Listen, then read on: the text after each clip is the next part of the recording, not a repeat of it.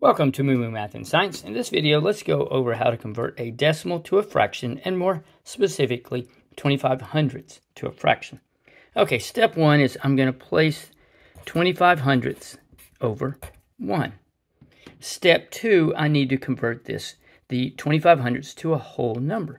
So I need to move the decimal 2 places to the right, so I can multiply it by 100. What I do to the top or bottom, or the numerator and denominator, I need to do the same to both. So I will also multiply the 1 by 100.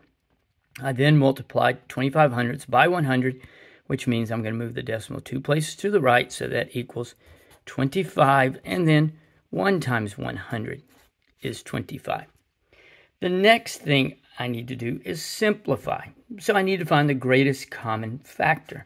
Well, I know that 25 goes into 100, so 25 is the greatest common factor. If you don't know the greatest common factor, you use a factor tree, which I'll go over really fast. 25 and 100. Okay, 25, 5 times 5 equals 25. They're both prime. I will circle them. And then 25 times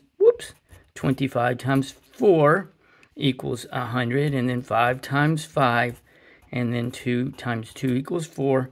We're down to primes. And then I place them in this chart. So here's 25. I'm going to place 5 and 5. And then 100. I'm going to place 5, 5, 2, 2. And I look for two numbers in a vertical column. We have a 5 and a 5, and multiply these together, and that's 25. Okay, so that's how you can find the greatest common factor. So let's go back to this.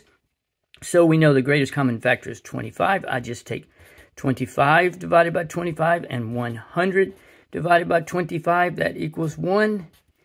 And 25 divided by 25 is 1. And 100 divided by 25 is 4. So 25 hundredths as a fraction is 1/4.